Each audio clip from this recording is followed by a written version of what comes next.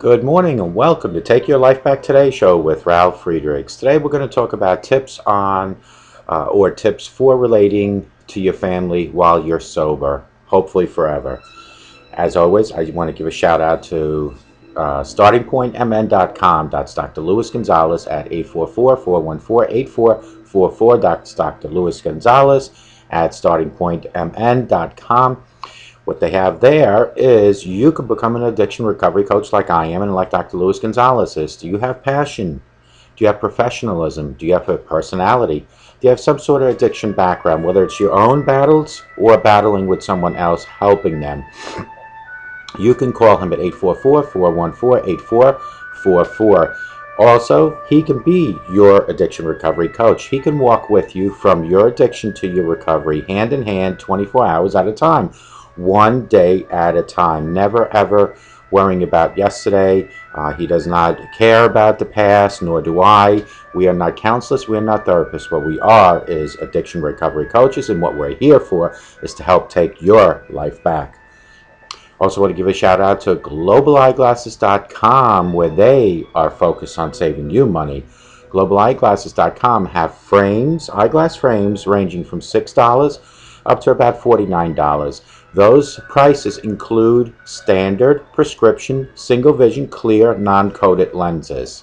Now, if you want to add on to that, you can add progressive lenses, you can add line bifocals, you can add transitions, you can add polarization, you can add transition, anti-reflecting coating, many more. And we have they have frames that are so stylish even Elton John would be amazed by some of the frames. What you need to do is go to www.globaleyeglasses.com, where they are focused on saving you money. Go join them. Go see them. If you have any questions whatsoever, I'm very familiar with this company. Text me 631-599-0218 if you need help placing the order. I am an optician. I can help you take your glasses back from globaleyeglasses.com. Want to give a shout out also to my own website, my new website, which is Take Your Life Back Today Show at .com. That's takeyourlifebacktodayShow.com. You can email me at Ralf at takeyourlifebacktodayShow.com. That's RALF at takeyourlifebacktodayShow.com. Let me know what you think about my show. Let me also know what you think maybe I need to talk about during some of my future segments. Let me know about your own struggles or maybe your family struggles, but get in touch with me at 631-599-0218. You can also call my hotline, 844-405-HELP, and I will help take you or take your life back for you. We're going to talk about tips for relating to your family sober. It's not a very long segment today. There are many lessons for recovering alcoholics and addicts to learn. An ongoing lesson that you may have to learn and relearn is how to relate to your family without the influence of drug or alcohol in you. And that can be tough because in the older days when you were drinking and drugging, it seemed to always just flow naturally because you had no control of what you were saying. You had no control of what you were doing. Not an excuse, but it's reality. In most cases, you don't get to choose your family. Whether you see them frequently or occasionally, dynamics that go on between families can cause extreme uncomfortable situations at gatherings. Uncontrolled emotional reactions can be dangerous, trigger, and can lead to cravings for a substance that can change your mood or numb your pain. So don't let these family gatherings get you down where you might actually start drinking or drugging again. Families, including spouses, parents, children, and siblings, have a tendency to know how to push each other's buttons just the right way. You may have to interact with them at family functions, or you may even live with them. In some cases, aunts, uncles, grandparents, cousins, and in-laws may also cause you to feel reactive. How can you relate to members of your family without becoming emotional or picking up that drink or maybe that joint? Here are some tips, about 6 tips that I have put together relating to your relatives, the people who make you want to drink more than anyone else. And again, there are some people out there that might have the best scenarios when it comes to family get-togethers, but this is, for all intents and purposes, this segment is designed for the people that really, truly run into situations at family gatherings that maybe are not as comfortable. Number one is create a chosen family among people in recovery. You may wish to, you could choose your family, but you can't. You can choose your friends, however. You have an opportunity to surround yourself with new people who genuinely care about you. Many of them will give and take unconditional love and can be thought of you as your new family. So let's recap. Create a chosen family. In other words, you can take a lot of your friends that you get along so well, and hopefully they're friends that are in recovery themselves, and you can kind of redesign that friendship into a smaller family atmosphere. That way, when you get together, you're around them. I'm not saying to avoid your immediate family. What I am saying is to come with an alternative. Number two, practice looking for good in people who drive you crazy. No matter what the person does to you, there is good in every single person. No matter where you are. I mean, you could be, like I always say, you could be watching me from jail. It doesn't matter. You're still good. Whatever you have done, you are paying for it now. If being around your family members makes you see only bad things, make a conscious effort to look for something good in each one of them, and I know you can find something good in them. When you're feeling angry at a particular family member, think of the last one good thing to say about them. Just think of one thing. But if you don't necessarily have to say it to them, but say it to yourself in your head, and psychologically you'll build up a resistance towards the hostility that might be surrounding that. But if you get into a habit of writing down good things about your family members, you will begin to realize that in most cases, they are all not that bad. Just jot down, each person has good. Even drug dealers have good. Even, believe it or not, murderers have good. In the eyes of God, we are all children of God. Number three, an important one, pray for them. Some recovering addicts find it healing to pray for people who have hurt them. By repeating words, wishing good things for other persons, and doing it several days a week at a time, you may find that after a while you come to mean it. I'm not saying just say something because you don't mean it, but if you consistently and constantly look for good in people and say good things about them, eventually they do become better people. Number four, avoid or limit interactions for now if you need to. Family dynamics can be very destructive for someone in recovery, especially in the beginning of recovery. If you know that every time family functions, every single member of your family is going to end up drunk or using drugs, being in the environment may not be a safe or healthy situation for you. Bring a sober friend with you at the function that you can actually communicate and get along with in case your whole family decides to drink and drug and fall apart around you. Remember that you only have to decide today what you're going to do on this one day. Today being 24 hours, like we just spoke about Dr. Luis Gonzalez and myself. We only concentrate on 24 hours at a time. Remember that you only have to decide just for today. You don't have to make any decisions today that affects you for the rest of your life. Make the decisions today for today. Number five, consider family therapy if that's what you think is justifiable. In many cases, wounds can be healed if you want them to, and if you and your family members are willing to work at it. Family therapy can put a third party in between you and other members of the family who may be in the middle of a destructive dance. Allowing professionals to help may be all that is needed to grow toward a healthier relationship with members of your family. Healing won't happen overnight, but you can start to move in a positive direction. Remember to put, this is number 6, I'm sorry. Remember to put first things first. Your sobriety has to hold the number one position in your life. No matter how much I love my wife and children and grandchildren, number one is sobriety, because if I put my wife as number one and sobriety is number two, my wife, number one, will either be gone or I'll be dead. Sobriety has to, and I repeat, has to be your number one priority in life. Without sobriety, the rest of your life will most likely unravel again. Sometimes there are family members who keep bringing up the past, so keep trying to get an addict to resume old behaviors. If that's the case in your family, you need to step back for now. It's time to take care of you.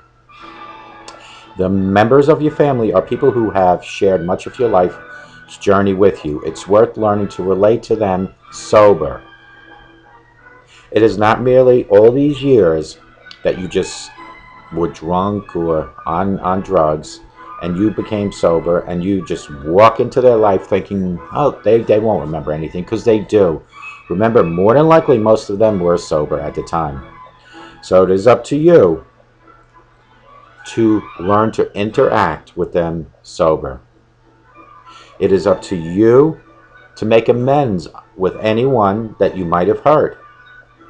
Now, when I say amends, you need to pick and choose your confessions, because if you're going to confess to something that's going to make a situation even worse, where you might even get so low or down in the dumps that you might have a trigger and relapse, it is not worth making amends with that person. Make amends with God for anything that you have done. Make amends with God. That is the most important. It is good and a good practice to go back to people you have hurt, but you need to be careful on who you say and what you say to them. Let's do a recap. Tips for relating to your family sober is the topic for today. There are many lessons for recovering alcoholics and addicts to learn. An ongoing lesson that you may have to learn and relearn is how to relate to your family without the influence of drugs and alcohol in you. In most cases, you don't get to choose your family. Whether you see them frequently or occasionally, dynamics that go between families can cause extreme, sometimes dangerous, sometimes hostile environment. Uncontrolled emotional reactions can be a dangerous trigger and can lead to cravings for substance abuse again, or for alcohol abuse. Family, including spouses, parents, children, siblings, have a tendency to know how to push your buttons. You may have to interact with them at family functions, or you may even live with them. And that becomes even tougher when you live with them. In some cases, aunts, uncles, grandparents, cousins, and in-laws may also cause you to feel reactive. How can you relate to members of your family without becoming emotional or picking up that drink or drug? Here are some tips, 6 tips that I have thrown together relating to your relatives. The people who make you want to drink more than anyone else. And this is not across the board, this is just in some cases.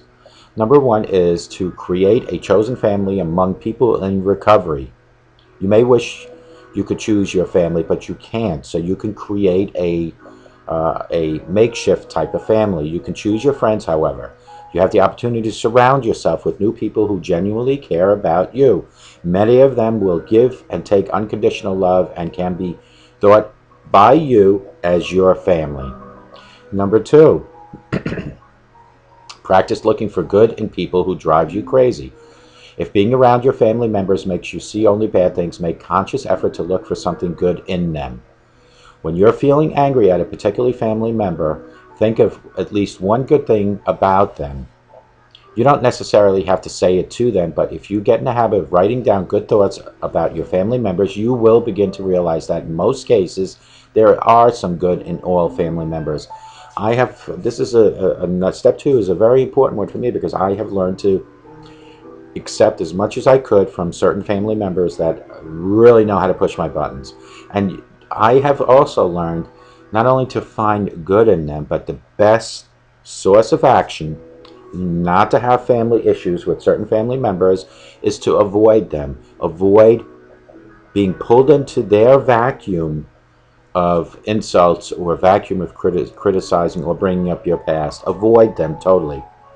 It's better, like when we were brought up about fighting, it's better to walk away than to be drawn into a battle that you probably will not win, because your past will be brought up over and over and over and over again.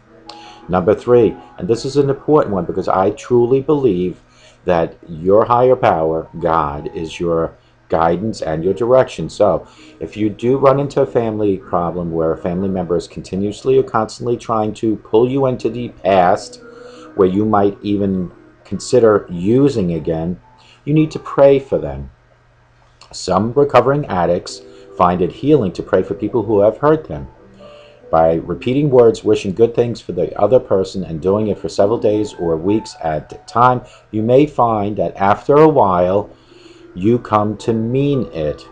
And I'm hoping that when you do pray to God, every prayer is a meaningful prayer. It is not just merely hoping for better. It is relying on your Lord Jesus Christ to make it better for you. He is the Father that guides and directs you. And if you're in recovery, I am hoping and praying that part of your recovery is God. Number 4, avoid or limit interactions for now if you need to. Family dynamics can be very destructive for someone in recovery. If you know that every family function, every single member of your family is going to end up drunk and using drugs, that is a red flag, that is an alert, that is a situation you need to avoid. Being in that environment may not be a safe environment for you. And I'm not talking of physically safe, I'm talking about in a recovery safe atmosphere. Bring a sober friend to your family functions, someone that will actually not drink or drug and can relate to you throughout the whole evening. But if being around your family threatens your sobriety, you may need to avoid that type of an event for a while until you're strong enough. And you know, like a baby crawls, a baby walks and then runs. Sobriety is the same way. There are certain stages where you build up a certain tolerance in recovery and sobriety where you feel comfortable enough, like to me, that I can walk into a liquor shop and get my lottery. I can walk into Applebee's and literally have someone sitting in front of me drinking wine because I have become strong enough in sobriety. I educate myself daily on how to live with it. Because you have one of two choices. You either live with your sobriety or you become a drug abuser or a alcoholic again. Those are your two options. And it is very hard for you to do it on your own. And that's why I'm telling you folks, you need to rely on God to help you. Remember that you only have to decide today whether you're going to go to a family member or, family function or whatever you're going to do. It's only for today that you need to worry about. Today's 24 hours. Don't worry about it tomorrow or next week. You don't have to make any decisions today that will affect you for the rest of your life. Number 5, consider family therapy. In many cases, wounds can heal if you want them to. And if you want you and your family members to work at it, you need to go see a therapist or a counselor. Family therapy can put a third party in between you and other members of the family who may be in the middle of a destructive dance. Allowing professionals to help may be all that's needed to grow towards a happier and healthier relationship. But I want to warn you folks about something. I do believe in therapy, but I feel that if you, as the alcoholic or the drug abuser, goes with a family that really never does drugs or alcohol, be careful, because the family members, although you have a mediator there, might gang up on you. And I don't want you to fall into a situation that you become depressed or it triggers you into a relapse. Make a commitment with your family members prior to going to this therapist or counselor that we will work on today and tomorrow. The past is the past. It cannot be changed. And the worst thing for your recovery is bringing up the past. And that's why Dr. Luis Gonzalez from StartingPointMN.com and myself, we're addiction recovery coaches. We don't talk about your past. We worry about you for today and tomorrow. Number 6, remember to put first things first. Your sobriety has to hold the number 1 spot on your list. Not your spouse, not your children. Because without sobriety, everything around you will fall apart again. Number 1 has to be sobriety. And that is shared with God in the same level. Without sobriety, the rest of your life will most likely unravel and fall apart like the good old days. I shouldn't even say good old days, like the old days. Sometimes there are family members who keep bringing up the past or keep trying to get an addict to resume old behaviors. In that case, if that's the case in your family, you may need to step back for now and avoid these situations. It is time to take care of yourself. It is time to take your life back. The members of your family are people who have shared much of your life's journey with you. It's worth learning to relate to them in a sober way, but do not get sucked into the vacuum of the past. It is very easy for family members or anyone to talk about what you have done, that you used to drink too much, you used to smoke or snort too much. That is not going to help you today. That will only make you depressed and suck you back into possibly doing all those things all over again. We need to worry about today and tomorrow. Folks, if you're watching me, no matter where you might be, and we talk about this quite often, you might be in jail, you might be in a homeless shelter, you might be in a nursing home, you might be at a library right now watching me on the internet. No matter where you are, you have to remember that it's never too late to stop doing drugs and alcohol. Like any other problem in the world, it is only too late after you're gone. It's not too late to start a new chapter in your book of life. Today, January 16, 2015, let today be the first new chapter in 2015 and a new chapter in your book of life. We all have chapters in our book of life. Every chapter is a year of your life. I am in my 53rd chapter. My first chapters between 0 and 18 were like any normal child's chapters. And then from 18 all the way to chapter 51 had a lot of alcohol involved.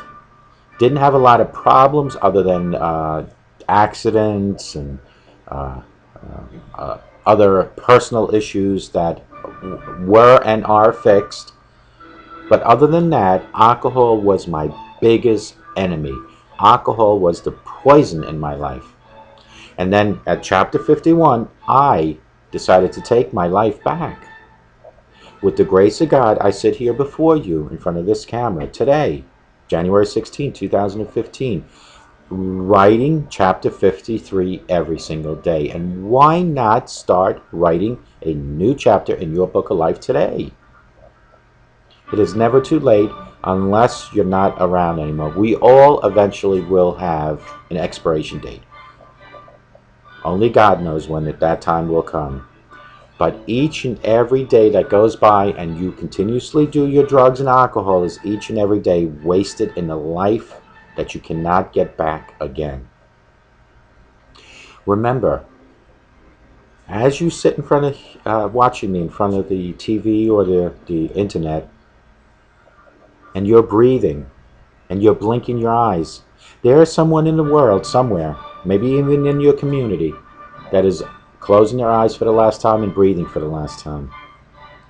The question here is did those people that are closing their eyes for the last time and breathing for the last time have a chance to change their life? Well, we'll probably never know that. But you, January 16, 2015, have a chance to change your life. If you truly want to stop your drinking and your drugging, stop denying that you have a problem, and reach up to God and let God guide and direct you. And I use this terminology or this example. Your body is like a ship. It's a vessel. Your mind and your soul is like the captain of your vessel. No captain takes their vessel into the rough oceans without navigation. Because what's going to happen is you'll be all over the place, possibly even sink. So you, as the captain of your body, which is the vessel, needs to find a navigator. And what better navigator than the Lord Jesus Christ to navigate you through the rest of your life? Whenever, each and every day, you get a chance, just pray to God for guidance and direction. And I guarantee you, as I sit here, that you will see changes physically, mentally, spiritually, and financially. But all things do come with time. Don't expect because you're broke today that by praying to God you'll have a bank account this afternoon. It's not going to happen. It's not going to happen that way. What you need to do is to be dedicated to the Word of Christ, dedicated to the Bible, and dedicated being a good human.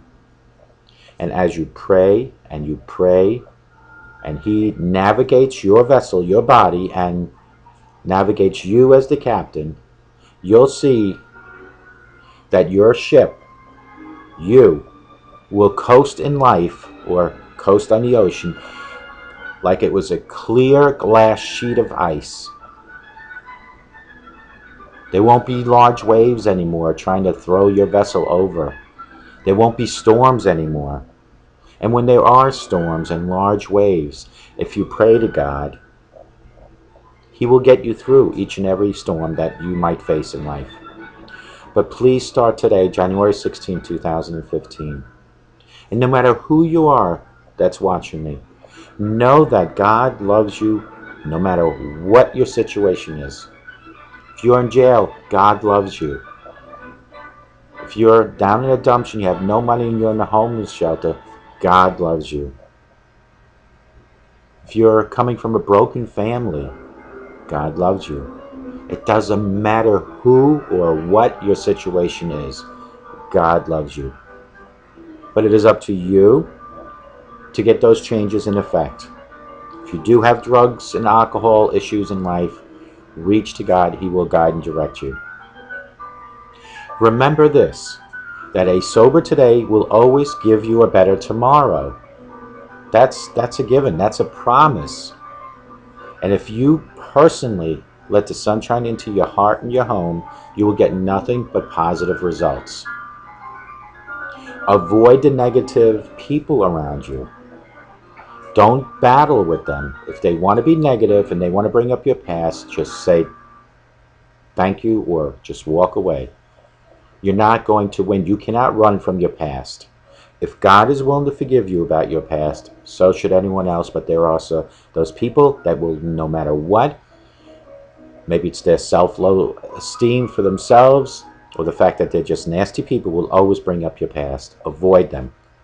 Start today, January 16, 2015, to make a new life for yourself. Let the last chapters in your book of life, no matter what they are, be the best chapters in your life, no matter what they are. So that when you're gone one day, people will remember you for the last chapters of your book. But if you continuously go down the road of drug abusing, and alcoholism, not only will you kill yourself, but people will remember those issues. Your family needs you, no matter who you are. And I will tell you, as I sit here, that you don't need to have alcohol and drugs in your life. What you do need to have is family structure in your life. You need to be a good role model in life, and you need to include God in your life. Sober today makes for a better tomorrow.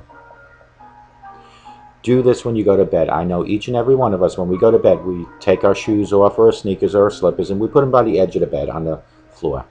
Tonight, I want you to push them halfway under your bed. That way, when you get up tomorrow morning, you'll be forced to go on your knees to retrieve those shoes, sneakers, or slippers. And while you're on your knees, just thank the Lord Jesus that He is allowing you another day on this beautiful earth. Make each and every 24-hour day count to the best of your ability. Don't waste your days in the corner getting drunk or smoking or drugging. Do something constructive. Come up with a good passion. My passion is this. Go help other people. Go to hospitals and volunteer there. Go to homeless shelters and volunteer. Go to your neighbor and volunteer to pick up the newspaper for them. But come up with some sort of passion as an alternative to drug abuse or alcohol abuse. And you can take your life back. And if you have any questions about taking your life back and you need help, let me help take your life back. 844-405-HELP. That's 844-405-HELP. You can text me if you don't want to talk to me, 631-599-0218. Go to my website, www.takeyourlifebacktodayShow.com. Email me at Ralf, R-A-L-F, at Take Your Life Back Today Show. And you can also get a hold of Dr. Luis Gonzalez at 844-414-8444. And between Dr. Luis Gonzalez and myself, let us help take your life back. May God bless you, and please have a sober day. Take care.